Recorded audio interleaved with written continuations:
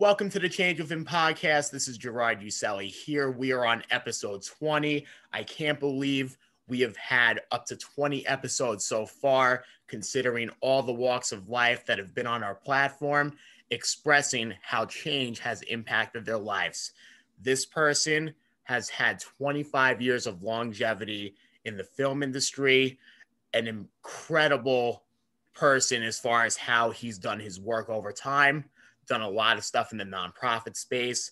But nonetheless, let me introduce you, David Jasse of DMJ Studios. David, how are you today? Thank God I'm terrific, Gerard. How are you? I'm doing great. So something I like to ask all of my guests who have been on the show so far is what your childhood was like growing up. Well, I thank God every day that I have great parents. They're still alive. They're in their 90s, especially when I see what other people have gone through. I was very fortunate and had a terrific upbringing with very calm parents who could probably teach classes on parenting. And I was kind of raised also by two lovely sisters. So the background was very family oriented and very strong. And I must say, as far as how certain things might have come into your life in your childhood, based on your background now, I was curious to know, what was the first movie that inspired you to get into video production? Well, it just so happens that originally I went to college for like engineering, and I thought I was going to take one of these white collar jobs. And while I was in college, I met up with this woman who worked. I said, Anita, why are you so tired this morning? She said, I was up all night working on the newspaper. And I go, really? You work on the newspaper? And to make a long story short, I was able to be a photographer for the university newspaper. And then I became an editor. Then I became director of photography on the university newspaper. And all of a sudden, it opened up a new world to me. When I got out of college, I worked one day as a photographer, didn't like it. And I moved over to TV. And my first job was CNN. I was a cameraman, an engineer, an editor, and a producer. So as far as what inspired me, watching TV when I grew up was probably the biggest inspiration. But then my first job at CNN, where I got to do everything from being a cameraman, an editor, a producer, and a director in my 4 years. That's what really got me going in this business. And I must say, just as like a quick note, something that really makes people valuable in their career choices and how far they get is not only what they say no to, but their willingness to understand what they're capable of doing. And it seems that you've had that platform to really push yourself to new heights. So just a quick note on this, what would be some advice that you would tell people who don't have as much confidence in themselves to push harder? Well, that's an interesting question. First of all, you have to work very hard on confidence and say positive things to yourself and ask yourself positive questions to get yourself on the right track. And you have to stay physically fit. All these things contribute to positivity and your mental health. So first of all, take care of yourself. That's number one. And then the other thing is, for me, I always wanted to do more. I was loving what I was doing. So I used to, when I got to CNN, to set up the studio at 5:30 in the morning, and I used to take a 4 o'clock train to get there. I set up the studio from 5:30 to 6. And then from 6 to 6:25, before the 6:30 show where I was doing studio camera, I was practicing editing. And then I would do camera from 6:30 to 7, and there was a break. And when everybody else went out to breakfast, because I had had my breakfast at 5 o'clock in the morning, I went back into the edit room and I went into the control room. So liking what you do, showing up early, persevering, and saying yes will definitely help you grow your career. What a wonderful sentiment. And I must say, so kind of going into that point as well, as you were starting your career, what was the first project that defined your concept to completion approach that you've branded on DMJ? Well, it's an interesting question. It reminds me of when I used to work for my first two freelance clients. In other words, I used to work from 5:30 in the morning to 1:30 afternoon at my CNN shift. And then 1:30 till, I don't know, 7:30 at night, I used to take on freelance work until that would take over for my job. And those two of those jobs were video fashion, which was producing beauty, makeup, runway model pieces from around the world, and a cooking show, What's Cooking with Bert Wolf on CNN.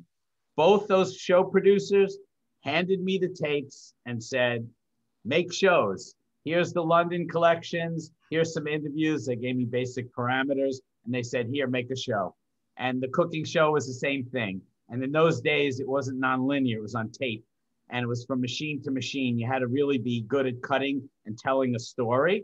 And she would be like, here are the tapes, make the stories. So after those two clients, when I started to do work for my direct to business, not through an agency, we always downloaded from them who their audience was, what the messaging is supposed to be, and then we took over from there. And that's what we're doing to this day, because anybody can make a video. The idea is to make the right video. And to make the right video that's going to get results, you have to start with the concept. It's not about just making a video, it's about making the right video. So that's how that concept to completion idea took root. I also must say that probably defines a lot of your success to where you are today with DMJ. And to that point, kind of within your growing process, especially early on, what were kind of like some growing pains that kind of pushed you a little bit over the edge? And how did you persevere from that, as you pretty much have done throughout your career? Well, growing pains. I think in the beginning for everybody, you're going to have to hear a lot of no's. I wouldn't say I heard a lot of no's, but I certainly worked on a lot of budgets and proposals. And then maybe instead of going with the best, which I always considered myself, meaning start with the strategy, come up with an ending, cover everything. Sometimes there are people who do it for a lot less and a lot quicker than I am. So you didn't always get all the jobs. So maybe that was difficult. And what other growing pains? Learning to delegate. Interesting. In order to grow a business, I recently heard in the last 2 years a statement that said, if you do things by yourself, you do it faster. If you do it with other people, you do it further. So that is a pretty good definition of the growing pains. When you do it by yourself, it's easier. You can do it faster. And when you start to bring on other people, it doesn't go as quickly, but in the end, you'll be able to go further. So I'm working more now than ever to do just that and get over that, get out of that comfort zone of doing it in a smaller way and doing it and collaborating with other very talented people. Because as we just said, you do it yourself faster, you do it with others, you can go further. Sure. And I guess a follow-up question to that is, what would you consider your personality type to be as a leader? I'd say the number one thing is probably empathy and sympathy and appreciation for people. I was recently shooting on a set in California, and it was actually even during the pandemic. And in the middle of the shoot with this Hollywood star, we were fortunate to work with somebody who's been in movies and so forth. In the middle of the shoot, there was noise outside, and I went to the door, and some bike messenger comes in and, hey man, what are you doing? And he comes on the set, and she freaked out, and she rightfully left. And he sits down in the director's chair next to me. There are a couple chairs there. He starts having a conversation with me, and I spoke to him very warmly, nicely, accepting. I listened to what the man had to say. He said, I like your style, dude, blah, blah, blah. And after a couple minutes of being nice and listening, he walked up and got out. And everybody was very relieved. And the same thing goes being a director on the set with the talent. The client says, I want my script. The talent says, I want my script. I'm not reading what he wrote. And as a good director, you have to be accommodating to everybody and not freak out. So I think you asked me what are the personality traits or of a leader. And it's the ability, I think, to be able to listen to other people and properly treat everybody the right way and try and keep everybody happy. Sure. And kind of following more of the creative aspects, especially within your nonprofit work, which I found remarkably astounding. So, what does telling a story mean to you when you're working with these nonprofits, as you've raised over $100 million through your own content for so many organizations? So first of all, I want to thank you for your kind words. And second of all, I want to make sure we clarify. What that means is when you're collaborating with clients for 25 years and have done hundreds of films with clients, together we raise the money. So I want to clarify with that. Now, the next thing is you asked me about storytelling. So I always go by the model of a story that comes from the heart, touches the heart. So anytime anybody is telling me a real life story, that's always going to be very effective and very engaging. I tried to do that a couple of times when we were speaking and give you an actual story on the set and give you an actual story when I used to go to work. It engages people. So when we're putting together films, whenever we can, we try and tell a story.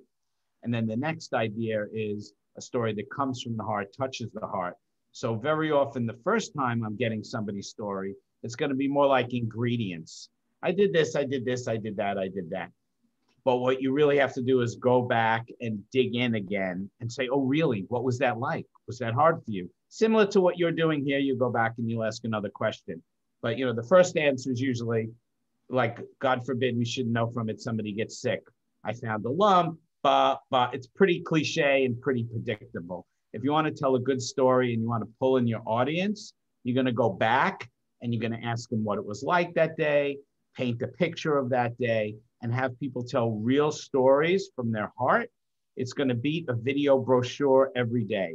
So when we're doing clients to this day, 20 minutes before I got on the show, me and my editor, we have the same conversation. We know we have to do a certain amount of information about the organization, but people will go to bed. People go to sleep. If it's just like a video brochure, we do this, we do that.